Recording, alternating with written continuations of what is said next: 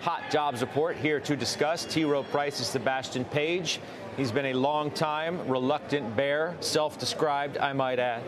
He might be getting closer to neutral, however. Welcome back. It's good to see you. One of these times, I know you're just going to show up and say, you know what, Scott, I'm a reluctant bull now. And why are we at that moment yet? Scott, I think we're getting closer. We would probably consider closing our underweight, which is about 1% now, so close to neutral, around 4,100 with a higher VIX and negative sentiment. That might be enough to get us back in. I'm still worried about three big macro risks. Rising rates, obviously. Inflation, I think, has risk to the upside. And valuations, just a compressed equity premium. But no, Scott, we're not panicking, but these are serious macro risks to worry about. I know, but those macro risks, Sebastien, have existed since the beginning of the year, arguably, and we're later along in the Fed cycle, and we're stronger along in the economy than many thought we would be. So, you know, I guess I would say I've heard this, I've seen this movie before, and yet the market's up quite nicely this year. The S&P is. I don't care whether it's been driven by a handful and a half of stocks or not. It is what it is, and it is where it is. So how do we deal with all of that? Look, I think the rising rates risk is heating up as we speak. The 10-year is up 150 basis points in 6 months.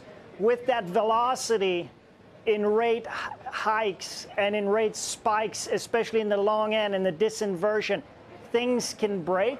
So that remains a risk. And the passage of time, we still have yet to see a lot of the lagged effects of the Fed hikes. But, Scott, you're right that growth has surprised on the upside.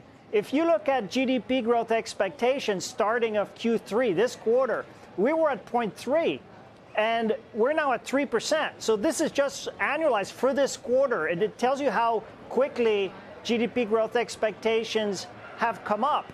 And the other thing we've talked about, Scott, a reason why things aren't cracking yet is this massive amount of money in the system. And we talk about excess savings running out.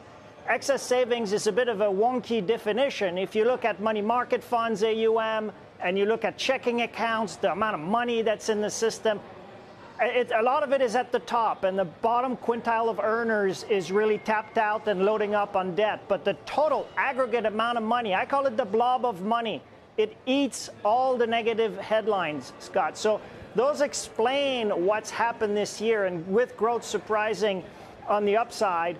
And, you know, ultimately, and the reason why we're close to neutral is there is oxygen for markets above 5%. Just look at the 60 years before the great financial crisis. The average 10-year was 5.8%. So we have to deal with the acceleration in the hikes and the rates. But, yeah. I feel like you're almost rebutting yourself by suggesting, yeah, I know their rates are 5%, but we're just normalizing. And it's like, yeah, I know that the economy's strong, but that's just because of all the stimulus that's in the system. And I'm thinking like, yeah, and maybe that's enough of a reason that we're not going to have the gloom and doom lag effects that we otherwise would without all of the stimulus in the system. And that's been the most difficult thing to calculate and to quantify, is because all the stimulus that no one really could understand what it was truly meaning for the consumer and the economy that's gotten us to this point. Well, maybe it was just enough to stave off any really bad scenario from the economy. In fact, maybe the Fed's going to pull this off.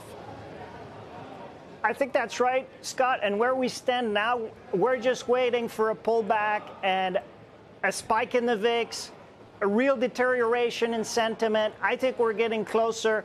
And in the meantime, where we've been adding to stocks this year has been in parts of the markets that haven't participated in the rally. We like real asset stocks, for example, stocks of energy companies, utilities, stocks of real estate companies, and with a lot of active management and stock picking in it, but also metals and mining stocks. So those real asset equities have been an area where we've been incrementally adding to stocks. They haven't participated, and we think there's upside risk to inflation. The labor market remains incredibly strong, and that explains the strength of the consumer, but also it poses upside risk to inflation. I think the prints today aren't that encouraging if you put them in the context of all the other numbers we're getting on the labor markets. Yeah. They are strong.